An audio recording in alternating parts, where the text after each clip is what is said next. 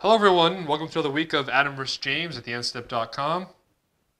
This week I am playing Bant Control. This is my own personal list with a little bit of fun things in it.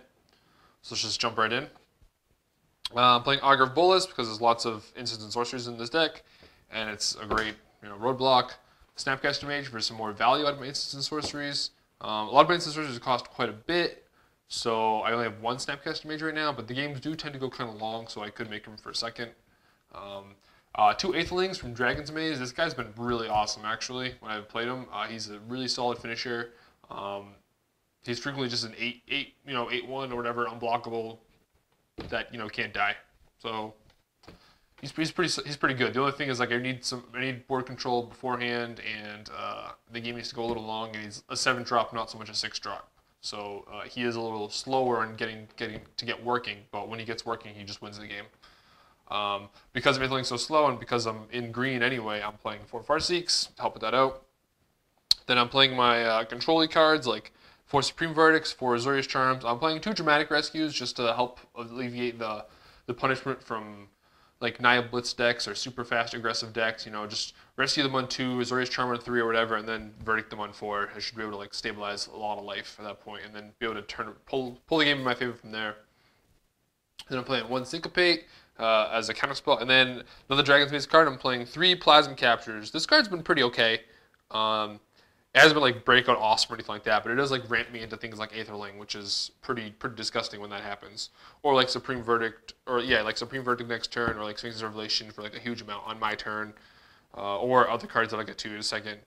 It's been okay, but it is a 4-mana counterspell, so I'm trying to stay away from 4. I might actually go down to 2 in future lists, but it's been okay. 3 Revelations, go-to card. 3 Think Twices, mostly to hit land drops or progress my hand a little further as the game goes on. And I'm also trying 3 Advent of the Worms. These are my quote-unquote main kill condition. They're my Restoration Angels or whatever, versus Espers actually just playing Restoration Angel. They kill somebody very fast, especially if I can Snapcaster 1 or something like that. And it's an excellent blocker, huge attacker, awesome stuff. 26 lands, all in-color lands, pretty ordinary. I'm playing 2 forests and 1 island to help me cast my Plasma Captures efficiently. Forests are also good for the double green Advent of the Worm and my Farseeks. I'm also playing 1 Alchemist Refuge just because this card's really awesome and super sweet. It lets me throw my verdicts at instant speed to help fight top decks and things like that. Or, flashing my Aetherlings or something stupid. But yeah, that's where the main deck's at, and let's take a look at the sideboard.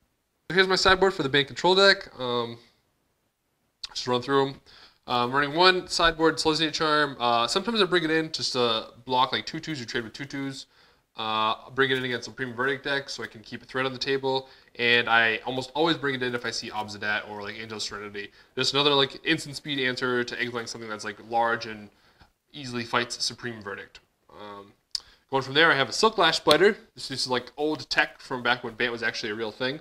Helps fight Thundermaw Hellkites, Falconer Aristocrats, Lingering Souls, all the big pesky flyers in the air. I'm actually pretty sweet with this card. I like it a lot. It's also a 5-mana brick wall that a lot of people have trouble getting through. 1 Tame on my sideboard, mostly for mid-range matchups. That's really awesome there. It's also good to control matchups too. Rest in Peace, my Graveyard Hate. Psychic Spiral, it's almost strictly just for Esper control, just because I've got Drownyards and they don't, so I need to win the Drownyard war somewhere. So, Psychic Spiral. Negate and Dispel for control mirrors, or not mirrors exactly, but control matchups. Python Needle for both for Nephalia Drownyard and for any Planeswalker that's problematic. Detention Sphere, mostly for Planeswalkers and other problematic permanents. If someone's ever playing a Sphere of Safety deck or anything like that, I need a permanent removal for that. Centaur Healers for aggro matchups. A 3rd Dramatic Rescue by sideboard for more aggro matchups, and Renounce the Guilds for something like Geist Saint Traft and Obsidat or multicolored Planeswalkers. Just mostly permanent based things to deal with in my sideboard, as well as some aggro hate, and yeah, that's pretty much it. Yep, we'll see how the games go.